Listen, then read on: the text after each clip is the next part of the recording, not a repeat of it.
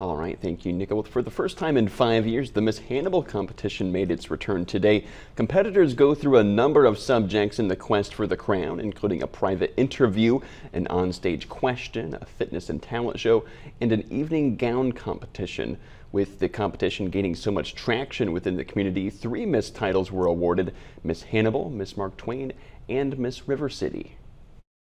This is a preliminary to the Miss Missouri competition, which is a preliminary to Miss America. So the lady that's crowned tonight, one of the ladies that are crowned tonight, could actually appear on the Miss America stage.